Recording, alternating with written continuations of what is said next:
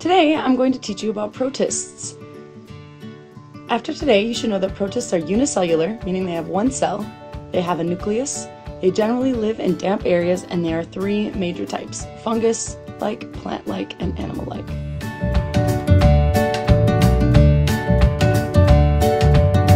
The main characteristics of protists is that they have been on Earth for a really long time. They're the most complex of the single-celled organisms, more complex than bacteria and archaea. These organisms have a nucleus.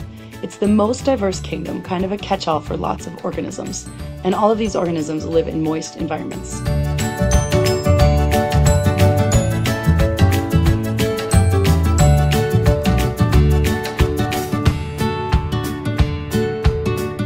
So, can protists move?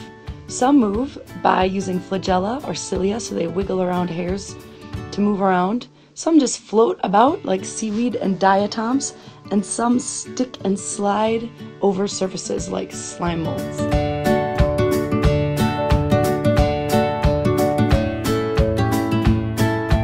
How do protists get energy? Some are producers, some are consumers, some are decomposers. So another way to say that is some are plant-like, some are animal-like, and some are fungus-like. The first group we're going to talk about are producers. They use sunlight to make food, otherwise known as plant-like protists.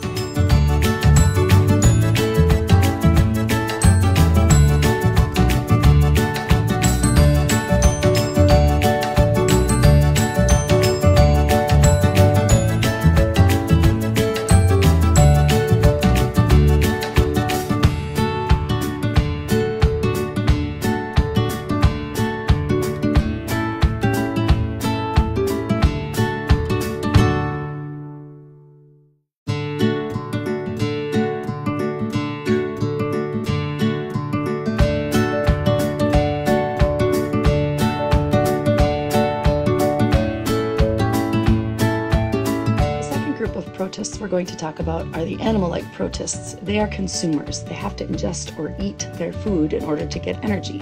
So these protists don't do photosynthesis. Some are parasites, and they move in different ways to get their energy, which is how they are named.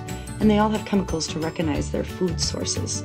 So the examples you're going to see next are of ciliates, flagellates, sarcodines, protozoans, and parasites.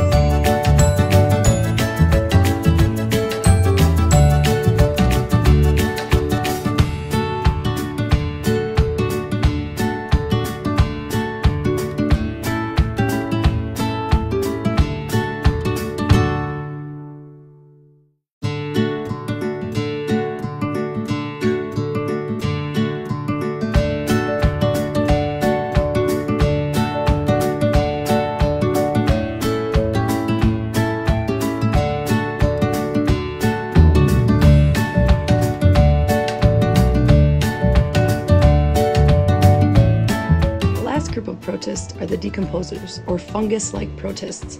They absorb materials from the soil or decaying organisms. There are three groups of molds, and my favorite are the slime molds. Slime mold has a really cool life cycle. It starts over here by my hands as either a flagellated cell or an amoeboid cell. When those two come together, they go through mitosis and make this big oozing feeding plasmodium. When food that they're trying to absorb runs out, they will spread out and send up little stalks that have spores on the inside of them. Those spores then hopefully fly away into the wind and start a new plasmodium somewhere else.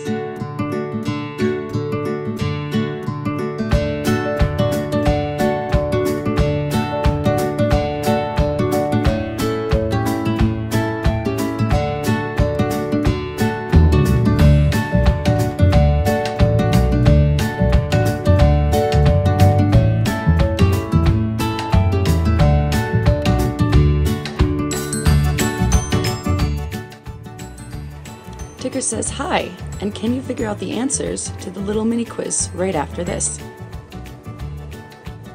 You can pause it here if you need to and go back and look at your notes.